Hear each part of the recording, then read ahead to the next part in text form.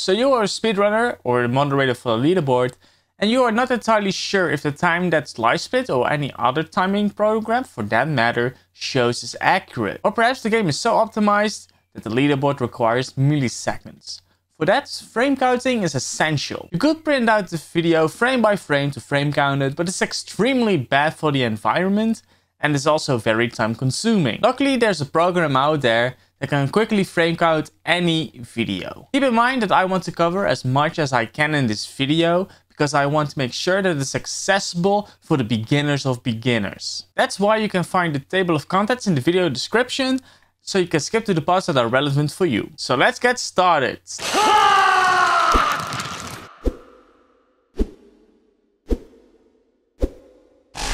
So before we frame count the video, we have to download it first. The two most used platforms for uploading speedruns are YouTube and Twitch, so that is what we are going to cover first. I will cover this from the perspective of a leaderboard moderator and from the perspective of a speedrunner who wants to frame count his or her video. After I explain that, we go to the program that frame counts the video. So let's get started with downloading a YouTube video. There are a lot of websites out there that make it possible to download YouTube videos, but I do not fully trust them because they are full of weird ads and I always get a shady feeling from them.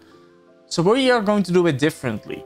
That is why I am going to use VLC Media Player to download any YouTube video. The reason for this is that VLC is a widely used video player already, so I assume that you already have this program installed. This way we can shorten the video a little bit. So yeah, before we go further, yes, I did change my sweater. I forgot that if I wear a green sweater with a green screen, we get a floating head. Not that smart. So a free tip for you guys is to not forget to think about your wardrobe, what you're going to wear in a video, especially when you're going to use something like a green screen. So when you're at the YouTube video that you want to frame count, you can go to share and you can copy the URL. And when you click on that, you will see link copied to clipboards. So now we can open up VLC Media Player. We can go to the top left corner right here to media and click on open network stream. When we are going to paste this in the address bar, then we can click on play. And if you want, you can immediately pause it because otherwise the video will play. As you can see, it is playing if I want to, but that is not relevant and it doesn't matter for the end result. So when you have done that, we can go to the menu bar, click on tools, click on codec information or Ctrl-J if you prefer shortcuts. And then we're going to completely copy this URL, this whole location. So I always do Ctrl-A, Ctrl-C, and then we're going to the browser once again, and we're going to paste this.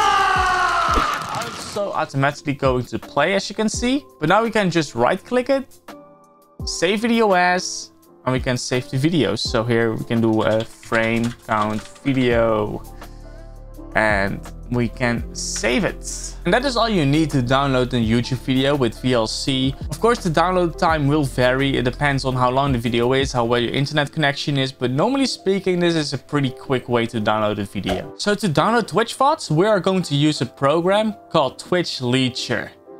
A link to the GitHub page for this program is in the description, so you can download it alongside with me. So on the GitHub page, go to the version of your choice and download the Twitch Leader exe file. So just click here and it will download. When it's done, you can execute the installation and open Twitch Leader. After that, go to the Twitch VOD you want to download, click on share, click on video link and copy the URL. Now we can go to Twitch Leader, click on search, then press URLs, and in this box we're going to paste the URL and click on search. Keep in mind that this program can take a little bit while before he has found the program. As you can see, it will take a while for loading. Just be patient, it will find it pretty quickly. As you can see, it just found it. Now in the lower right corner you can see a small yellow button that says download, and then when you click on that you will go to this screen and you can change a lot of things like the quality, in which folder it will be downloaded, and even the file name.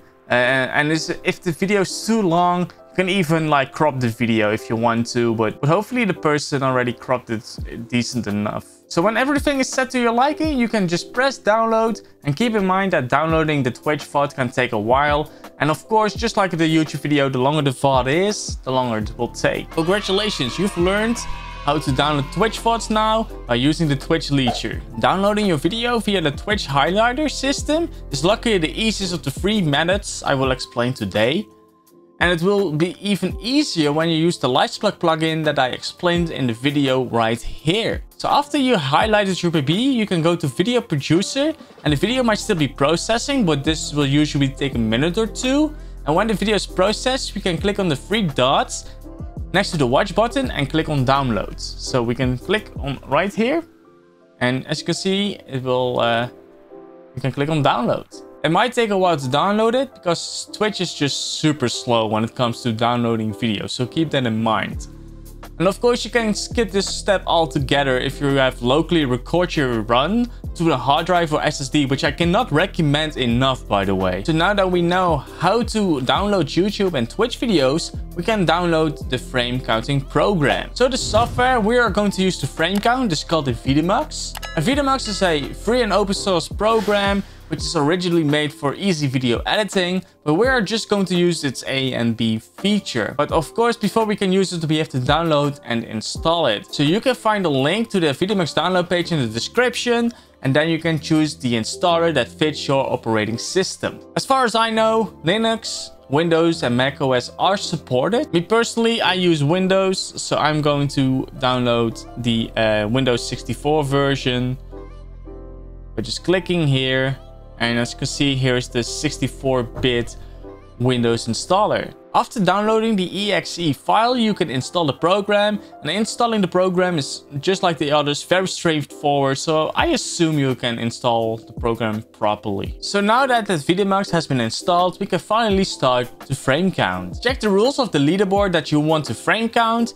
Every respectable leaderboard knows at least where the run starts and ends. This is important to know because it will not be accurate if you just wing it, and that will kind of defeat the purpose of frame counting altogether. And you can always hit up a leaderboard moderator if the leaderboard rules do not state this clearly. By asking for clarity, you avoid a lot of miscommunication and perhaps even disappointment, so I definitely recommend that. So with Avidemux open, we can drag and drop the video that we want to frame count. For this example, I will pick an old run of me, Speedrunning Die Hard on NES. The run starts at the first black frame after hitting start and ends with when the text is readable on the good ending screen. So this is the timeline. We can press left and we can advance frame by frame to the... We can press left. It will go back frame by frame. You can go up to skip ahead. And we can press down to go back in multiple increments. You can also just drag this square or rectangle and just advance that way. So we're going to the first black frame. And there it is. That is the beginner screen.